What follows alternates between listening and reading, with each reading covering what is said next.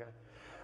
So there's so many questions. Like I asked Twitter, I was like, hey guys, what do you guys want to know? And I just got bombarded. And I just want to let you guys know right out of the gate, there's a lot of stuff that is going to be surprise. Okay? Yeah.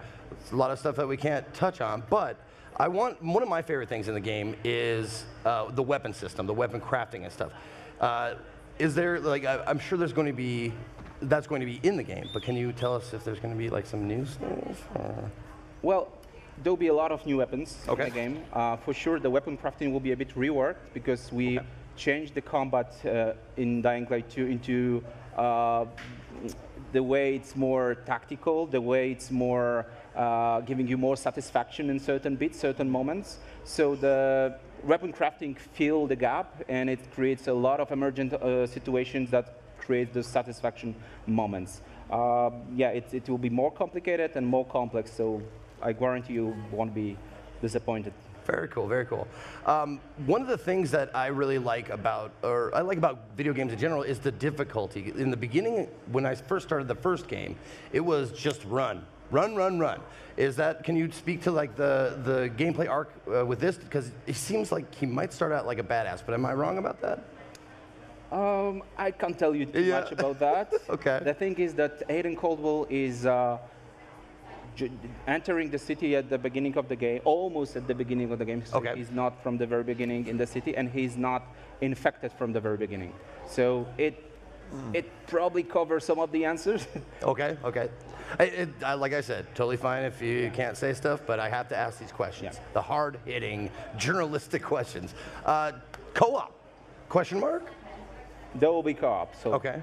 you can play entire campaign, entire story from the beginning till the very end with your friends. It's up to 4-player co-op like in the first game. Some of the new elements will be introduced very soon about the co-op and about the multiplayer elements of the game, but right now it's confirmation that the co-op is there. Can I ask a couple questions about, you know, when you dropped a lot of the information around this sort of the city that is living and based off of your decisions, then, you know, is it the peacekeepers, they could react differently to you or what is happening or saving a citizen, et cetera, et cetera. I'm curious if you can talk at all about how this new character Aiden now, and what arguably has to be an interesting thing within this world, to be infected and keeping that a secret, et cetera.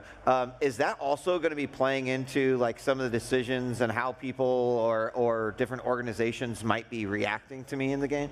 Yeah, it plays a pretty big role. One of the big pushes with Dying Light 2 was to sort of like really focus on choice and consequences. And like, you know, working on like RPG games in the past, it's really easy to do that with like human interactions. Right, right. But what's really impressed me about Dying Light 2 is the sheer amount of environmental reactivity that may occur as a result of your actions in the game. And really, when I saw the first few examples of it, I'm like, Adrian, you got to be freaking kidding me. He's like, no, wait, watch this. It's really empowering for a player. Yeah, I mean, that is exciting overall too, because it means that when Zeke plays and I play and we start talking about it, it's like, well, no, wait a second, that didn't happen. It's like, well, I made these decisions, and to me as a player, that is also interesting because I tend to be a good player on the side of like maybe chaotic good, but more good. And when you get put up with those even more difficult decisions and you don't know what effect that will have, like on the ripples on the world, that's super exciting. Yeah, one of the big goals is actually how the players sort of like discuss their experiences and how their gameplay has been different in each playthrough, and then share it online and talk with each other and share their experiences. That was also a big part of it. Yeah. And when you talk, like you actually mentioned each playthrough, can you talk about like the replayability factor?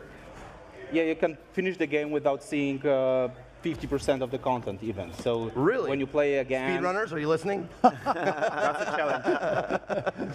So the cool thing is like when you're playing again, you know the consequences based on your previous choices. So now you can turn left, turn right, and play it differently, and the world will look different. So it's a super exciting motivation for playing this game again, especially if this is the action game, and a lot of choices have the tremendous influence into the game world. So the scale of the consequences is super high. Sometimes it's really like from movies, like disaster movies with, with Oh. 2012 or Oh. something like that. Like apocalyptic I choices. like this. choices. I like the sound so of if this. you play it differently, you're gonna see different things. So it's very much connected with Dying Light. DNA. Will we as players know the weight as we're making some of these decisions, or? Yeah, actually, the way the choices are framed, it's always fair to the player to let them know what the stakes are.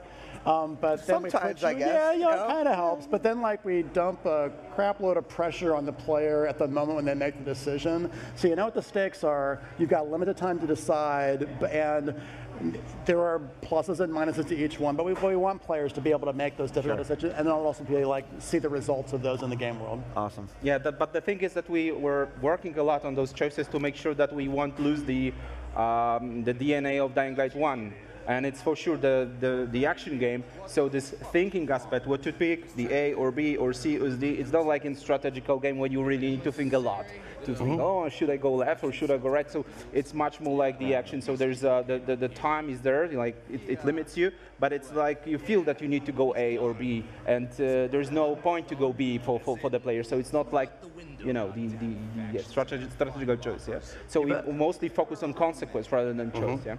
Well, I'm super happy to hear you say that because I've played a lot of like adventure games, action games, or whatever with a story, and it's always so frustrating when choices don't matter, you know. And I'm glad to hear you say like, shit will change if you make like these choices. I love that. Dying Light 2, shit will change. There you go. You're welcome. Trademark.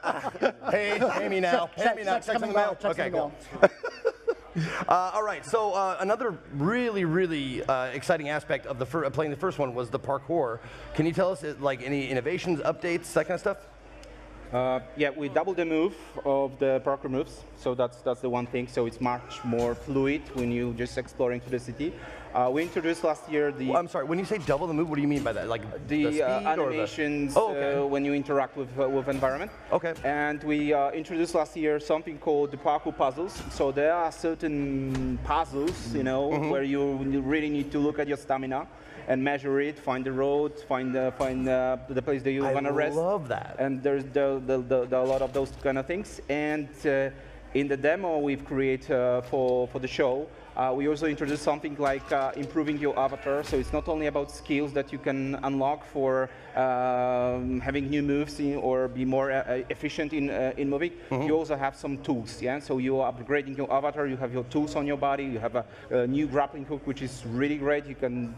That was one of the questions. Like, ask them about the grappling hook.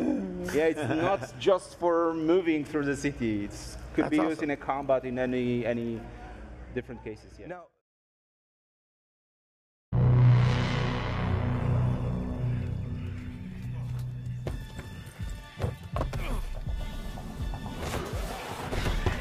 when my father saved my life, he told me never to forget who I am, where I come from. But in this place, nobody even wants to know my name. Getting attached is deadly.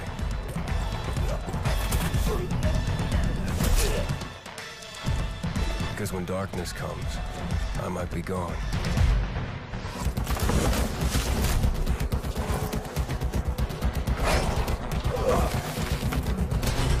The virus tore society apart, but I won't let it turn me into an enemy.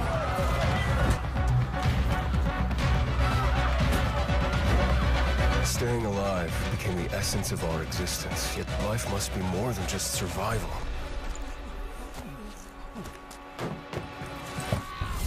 Every day, the disease tries to crush us and make us forget who we are, but I keep fighting.